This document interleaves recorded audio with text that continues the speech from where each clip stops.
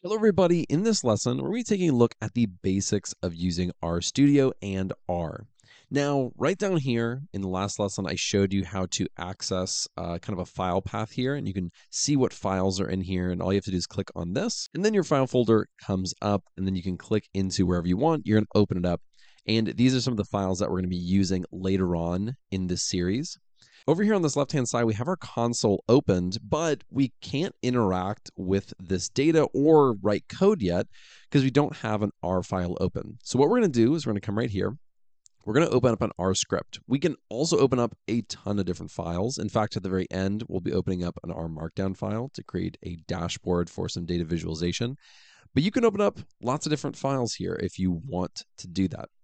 We can also open up these files over here. So if we want to, we can do that. But if we open it up right here, then we can name it, and then it gets saved into that file path. So we're going to call this one the basics of R, and we're going to save that. So now we get this open right up here where we can actually write our code. Now I say write our code, we can actually write code down here in our console, and I'll show you that in a little bit when we start creating some variables and expressions and different things like that. But for me personally, most of my workflow is going to be up here. So I'm going to add some lines here so we have some room to work with. The other thing that I typically do or have set is a soft wrap long lines. Now, if we don't have this, if I say I am writing something, this is going to be our code. Let me spell this right. And I add a bunch of dashes. You're going to note it just keeps going, and it keeps going.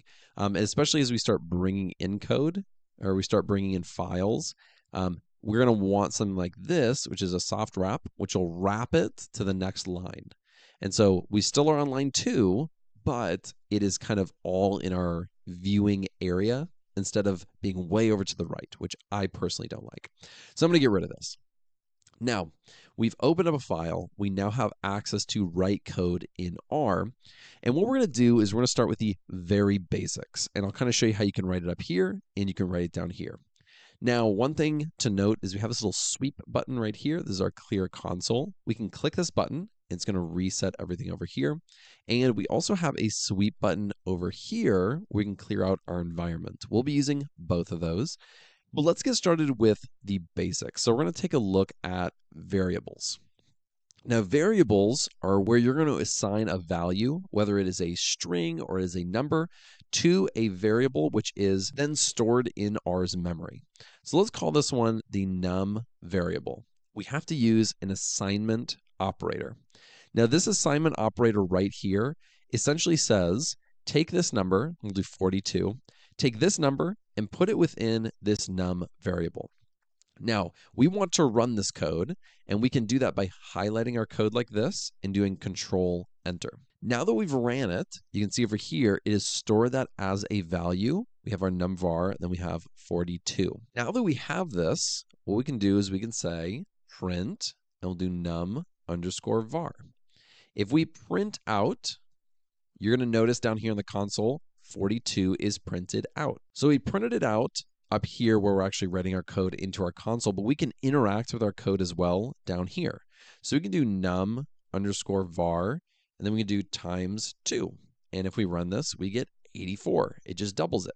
So we're able to write this, but notice if we come up here, let's do Control S. I just saved this file.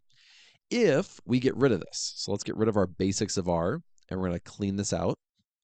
If I pull back up our basics of R, that multiplication times 2 is not there. So we don't have access to the code that's written down here in our console. So that is okay if you're just messing around and kind of looking at your code. Maybe we've pulled in a data set and we're looking at data. We don't really want to save it in our code. That's okay to write it down here. But anything you want to save, it is best to write it up here. Otherwise, when you save it and you exit out and you come back later, you won't have it. Now, I told you that this was numeric, and we can actually check that by using this class right here. So we're going to say, we're going to pass through our variable. So we have our num var. We're passing through this variable into this class function. And what it's going to do, it is going to output the data type of this right here. Now, of course, we're passing through our variable, but in the memory, it has this stored right here as the value in memory. So we are looking at this right here. We're not actually looking at the text. So just something to note. Now, we don't have to just store numbers like this. We can store a lot of other things, including string. So if we want to say, we'll call this a string variable, you don't have to do this, but I'm going to do it. But we can put it in parentheses and say, I like R. And if we save this, you're going to see I like R right here as our string value. So we can also store strings as well as numbers. Now, all we're going to do for the rest of this lesson is take a look at a few different ways to store data inside of variables. Those are things like vectors and lists, and maybe even a data frame. These are common ways that data is stored within R. And so really that's all we're going to take a look at. If you already know data types within R, this is a perfectly fine time to cut out. In the lessons after this, we're going to go into a lot of other things like operators and expressions, reading in files, sorting the data that we read into data frames. We're going to get a lot more advanced as we go. But again, this is the very basics. So let's take a look at a vector. So far, we've only stored something like a string or a number. That's just one value and one value, but we can actually store multiple values. So let's call this a vector variable. And what we can do is we're going to do a C, then we're going to open up our parentheses, and this is going to say that this is a vector. So we can do 10, 20, 50, 100, 1,000. And then when we run this, you'll notice we have this right here. So it's going to say we're storing numbers, and this right here is an index. So we have 1 through 5. So we have 1, 2, 3, 4, and 5. So now we are storing multiple values within one variable. So vectors are good for storing sequences of the same data type, but if we want to store a lot of different stuff, it could be whatever we want. We can store that in a list. Now lists are very popular. So we're going to do a list underscore variable. And what we're going to do is we're going to name each of these variables that we're putting in here. So I'm going to say that the name is equal to Alex. And then we'll say age is equal to 30. And then we'll say scores is equal to, and we'll pass through a vector here. We'll say 90, 50, and 24, just like this. Let's go ahead and create this list. Now, we can just call this, and we can just say, we could even just say list var here, and it's going to pull in the name, the age, and the scores. Now, you'll notice we have this little shortcut right here. And this is saying that's what it's called. So if I only want to call the name, I only want to retrieve that from this list, I can do that. And if I run it, it's only going to output just Alex, just the name. That's all it's going to do. There are other ways to do this as well. We could, let's get rid of that. We could do a bracket and we could look at the index. So if we did a 1, let's go ahead and run this. The first index within R is Alex. So we're still pulling up the same one. We could also do it by the name, but just in a different way. We would need to do a double bracket and pass through name. And we can run this. And it's still Alex. So all these ways work. I will say the one that I typically do, and this is not just for lists. This is similar if we're working with data frames where you have columns and rows. You can pull specific columns by using this shortcut, and I do this all the time. So that is how I would do it. That's my personal preference.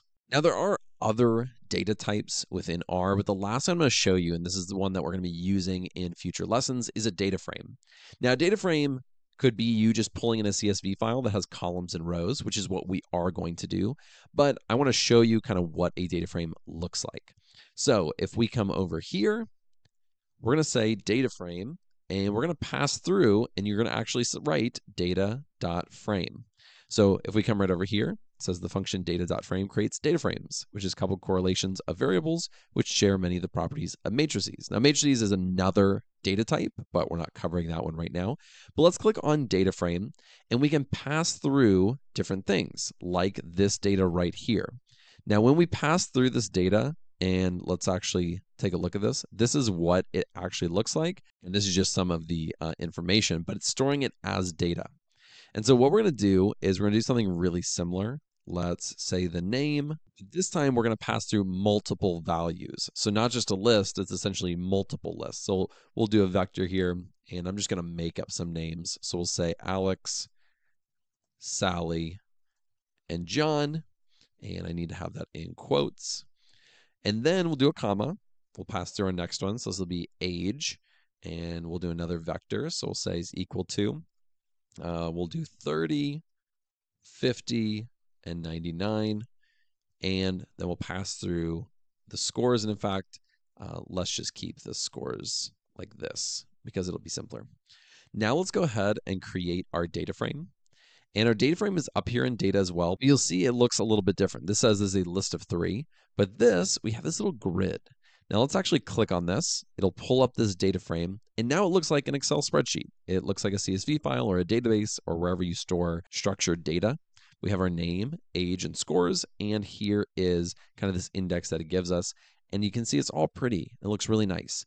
And so data frames are extremely popular within R to use, especially with structured data. And this is something that we are going to use when we start pulling in larger data sets. And that's something that as you kind of work with real data in a professional environment, you'll start working with CSVs and larger data sets, and you'll have to do all these things with them.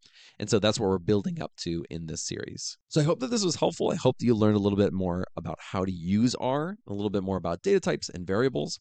In the next lesson, we're going to be taking a look at operators and expressions.